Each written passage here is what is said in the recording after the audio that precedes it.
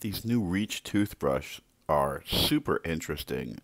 I mean, this is nothing like your traditional toothbrush. First of all, I really like the fact that they're in a two pack and they provide that little cover for the cap. I kind of wish that the cover would go around the neck a little more. That way you could actually put the whole thing in your pocket or in your car.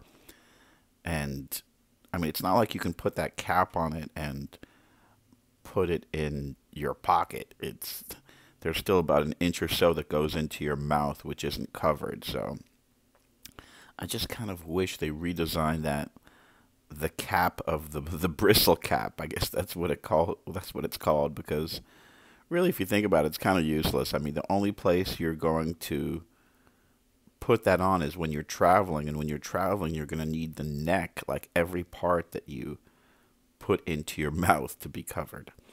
That notwithstanding, and a Nobel Prize nomination should be forthcoming for that brilliant idea. The brushes on this are redesigned in quite a unique and intelligently designed way. I mean, the idea is that you won't have to angulate the brush so much that it'll just kind of automatically wrap around your teeth.